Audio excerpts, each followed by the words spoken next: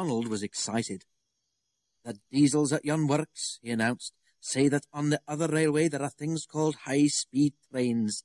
They have a diesel engine at each end and can go at 125 miles an hour. Gordon snorted. "An engine at each end," he said scornfully. "There's only one of me, but I bet I can go as fast as those smelly boxes on wheels," he added. The others said nothing. They had heard Gordon's boasting before. Gordon was still bragging the next morning. "Speed's nothing to me," he said. "Why, one of my Doncaster cousins went at 126 miles an hour. I'll show these diesels a thing or two. Just you wait and see." He puffed grandly towards the station.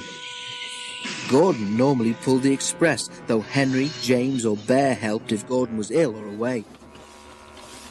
There had been frost during the night, and now the weather was wet and sleety. Sleet settled on the rails, making an icy film across their surface.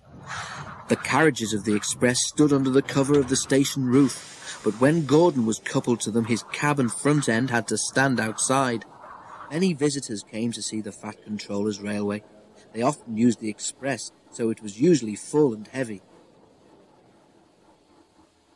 "Come on," he shivered impatiently. "Let's get started." At last Gordon heard the whistle.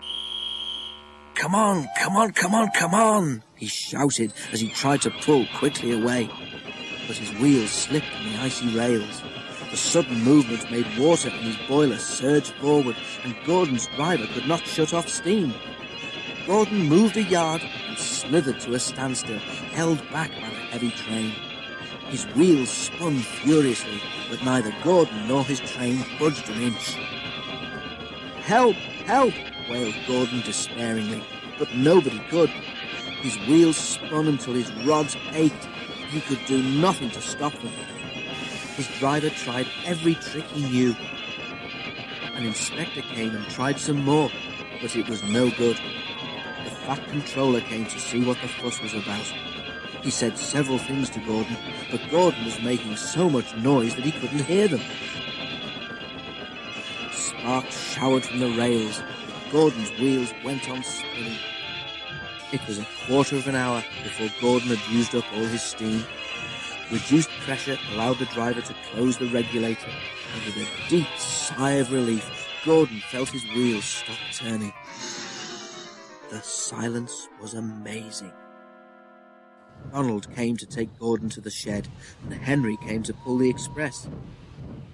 When the train had gone, workmen had to replace the rails where Gordon had been standing, because his spinning wheels had worn deep grooves in them. The shed was empty. Donald tactfully remembered another job and left Gordon on his own.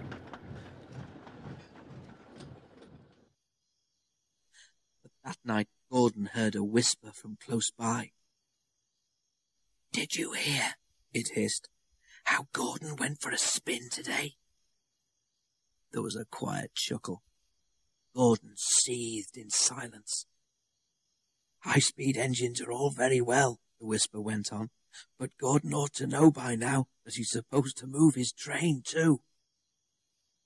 Gordon snorted disgustedly, and with a gasp the whisperer subsided into silence.